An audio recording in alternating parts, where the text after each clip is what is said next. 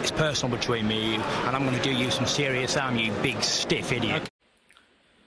The untouchable True School Sports Empire proudly presents something the boxing game's been missing. Hey, what's going on? It's your boy BT, and I came here to talk some boxing with the thousands of True School Sports subscribers. Now, I wanted to talk about Jack Catterall because, Jack Catterall, we know that he was screwed of his true place in history as the undisputed champion, and I acknowledge him. Honestly, I acknowledge him as the real and true 140-pound undisputed champion until Josh Taylor goes and sees him. So that's what it is there. But, there's been a lot of talk about what Taylor will do next. He was supposed to fight Alberto Puello for the WBA title because he was his mandatory. He vacated the belt, or they stripped him, or whatever happened. He doesn't have that belt no more. So the belts are fragmented now.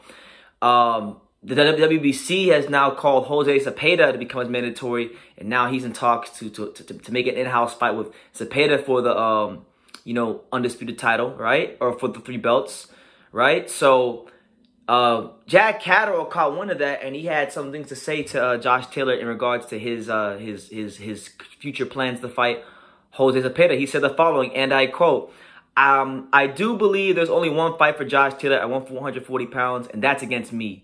Ultimately, he cannot go and fight Zepeda, and if he does, then he is not a man of his word.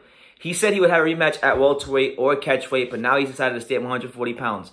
The fans are calling for it. I'm calling for it, and it's an easy fight to be made. So that's what it is. And Ben Davison has said in the past that the Catterall rematch is the fight that Josh Taylor wants, but then Josh Taylor's been kind of singing a different tune on Twitter. Kind of poking fun at Jack Catterall.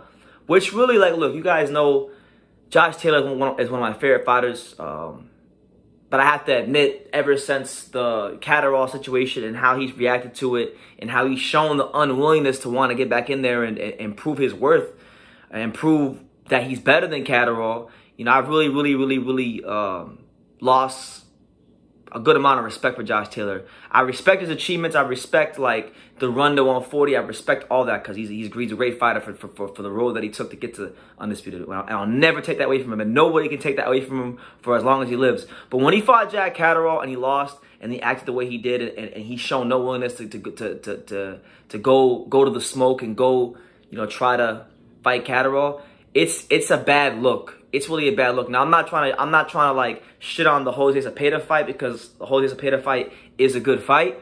Jose Zepeda is more than a worthy challenger, and I'm sure it'll be entertaining. But that's not the point. This is not even about really Jose Zepeda. This is about doing what's right, fair, and just by a fighter that was royally screwed by a fighter that boxed the fight of his life. All right, boxed a masterpiece performance. Won pretty clearly, and not only was he robbed of being undisputed, but he was robbed of his undefeated record. He was robbed of 7-figure paydays, and that doesn't sit well with me. This isn't a normal robbery. This isn't when a guy just loses his undefeated record. They took food off this man's family's table. They took status that he rightfully earned in the sport away, and these are the things that fighters are fighting for, that ability to take care of their family and do right by their family, status in the sport, so far as being recognized as a champion or undisputed champion, and that's what it is. So until Josh Taylor really goes back and he fights Jack Catterall, it's gonna be hard. It's hard for me. I haven't turned on Josh Taylor, but I'm just being honest. It's hard for me to support him the same way I once did, because of the fact that he's so reluctant to fight Jack Catterall. You can't be from a place like Scotland where the Scots are crazy. The Scots are down to fight anyone, but you can't be from a place like that, and you can't be the guy that's representing a country like that. And shout out to the Scottish people. I love them. They support the channel, but you can't be like that if you can't represent them and not fight Jack Catterall. That's all I'm saying. I think the second fight will be a lot better because in the build-up for the first fight, a lot of people, myself included, were just assuming that Josh Taylor was going to go in there and beat Catterall pretty soundly. And a lot of us, myself included, were proven wrong. And Josh Taylor was such a favorite of mine at one point that we had a Josh Taylor appreciation week, the week of the Catterall fight. And it's crazy too because he's been saying a lot of things. First, before the Catterall fight, he said that he was going to go with 147 to fight Crawford. Now, then he said he would give Catterall a rematch at a catch weight or 147. Then he said Catterall isn't getting the fight and he has to live with his loss. And now he's fighting his mandatory. So, and the crazy thing is, all this comes after the fact that, you know, Josh Taylor looked weight drained. Like, how much time does he got at 140? He's a big guy.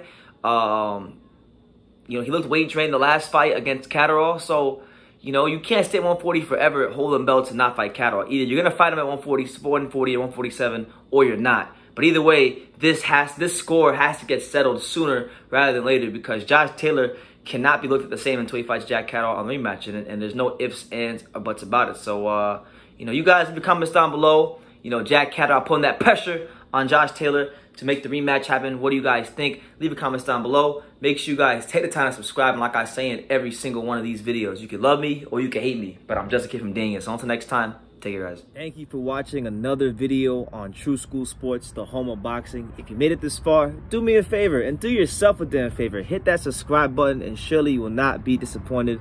You know, True School Sports bringing you the latest and greatest, the untouchable, you know, boxing content, interviews, news videos, breakdowns, live fight reaction extravaganza. We've got a great community of people here, boxing fans all over the world, from America to the UK to Australia, and on and on and on. So join the empire today.